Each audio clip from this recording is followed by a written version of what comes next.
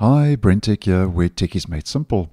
Last year, Microsoft started testing a redesigned battery indicator for Windows 11, as we have been talking about on the channel, which has been a long time coming. And it's a lot bigger than the current one. It uses colors for different states and lets you turn on and off the battery percentage, which I think is a very nice move in the right direction. Now, this is all for the system tray in the taskbar, where Microsoft didn't make these changes to the lock screen, where you also see your battery indicator. Now, as spotted by Phantom of Earth over on X, in recent insider preview builds, Microsoft has finally rolled out the new battery icon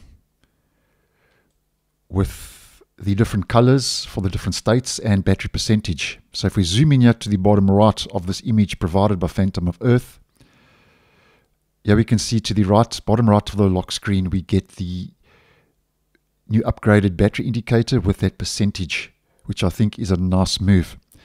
Now, this is not officially confirmed by Microsoft and is not an official feature in the Insider program. It's a hidden feature. So it's code that Microsoft is testing internally and hasn't enabled yet.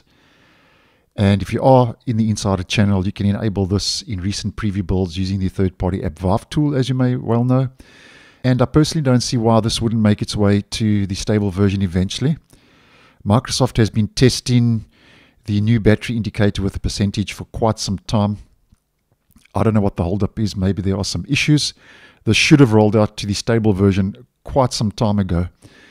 But I would rather them get the feature solid and stable without any glitches before they do roll it out. So better late than never, so to speak.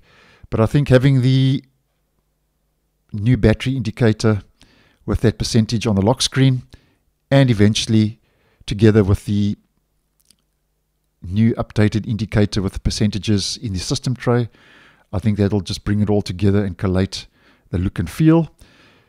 And I think eventually we will see this roll out to the stable, and when that happens, I'll keep you guys posted. So thanks for watching, and I'll see you in the next one.